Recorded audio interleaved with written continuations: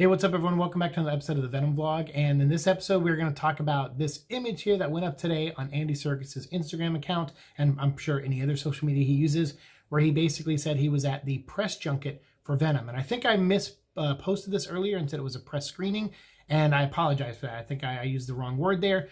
Basically, a press junket, typically you don't see the movie at the press junket, so I don't know if there's already been a screening or if they're lining up a screening soon for press. I have no idea.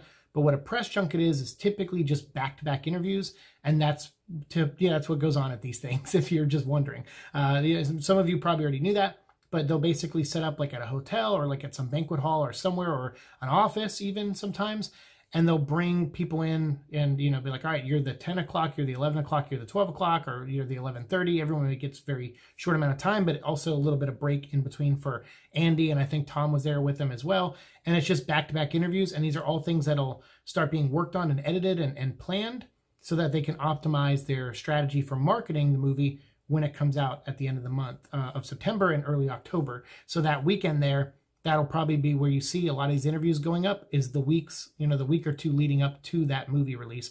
And they'll give everyone a time. They'll say, okay, your interview, it's covering this or whatever questions you ask. So we're going to have that go up this week. And then you're going to go up this day before the movie comes out. And then you're going to go up this day after the movie comes out or whatever.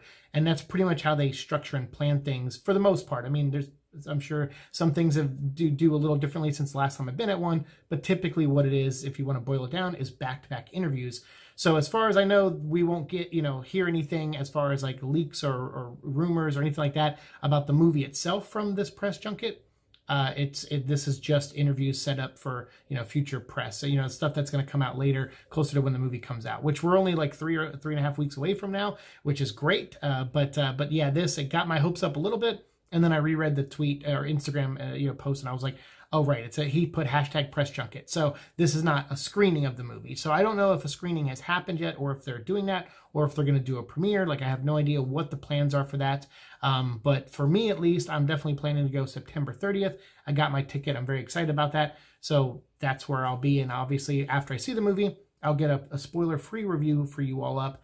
Probably the day after I see it, and then probably the following week is when I'll put my spoiler review up, and then of course we'll do a live discussion probably during the second week that it's out in theaters, hoping that most of you had time to go see it, or hoping it released in your area. So, but I'll do my best, and then after that we'll start planning where I get video or audio from you all who want to send me like a 3-minute review or a 5-minute review, and I'll make a series of little mini Parasite podcast shorts that'll have your review of the movie up on this channel, and then maybe me, commenting or reacting to it.